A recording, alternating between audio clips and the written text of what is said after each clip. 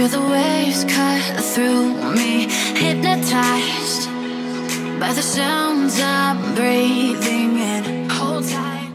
Alright, what is up guys, welcome back to the channel. Hope you guys are having a great day so far. If you guys need, please subscribe. I post every other day as much as possible.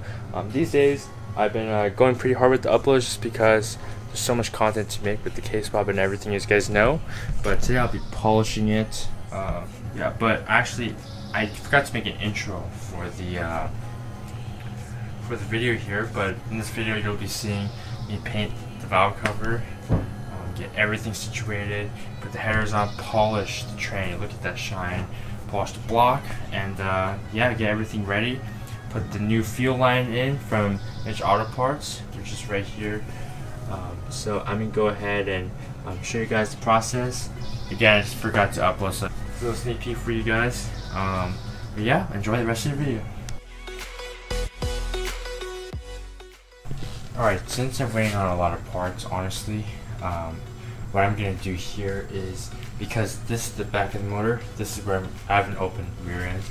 So I'm just gonna go ahead and polish the block on here. So some sandpaper, I have 180 all the way up to 1400. Perfect. I'm gonna start with 180. You don't need to go super coarse, or you just end up making it scratch super deep. Then once it kind of gets to this finish right here, see dull shine right there. I'm gonna use some of the wool and some of the smaller bits, the stuff from Harbor Freight, for like 20 bucks. Just attached to a drill. You can get into those small crevices and stuff. But just wanted to make it look nice while I'm out here.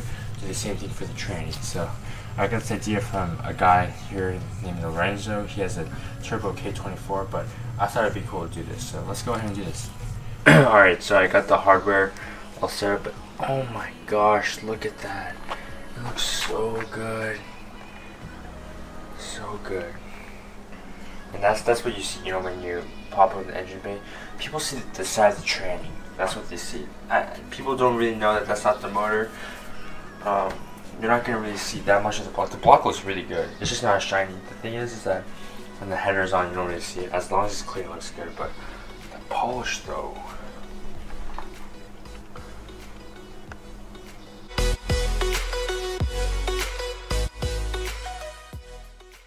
Alright, so shout out to MAP, also known as MR2. Got this nice fitting right here. Put it on the fuel rail. Goes right on. Clicks on. You hear that click? That means it's on. And then you get the fuel line right here. And you thread it on. You thread it on like this. So nice, guys.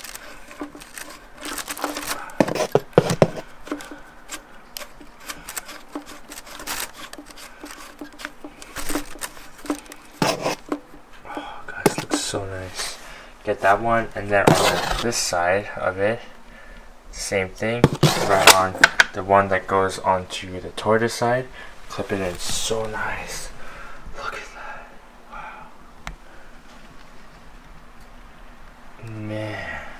So the header studs on here, see what thread pitch they are, and then yeah, so it's over on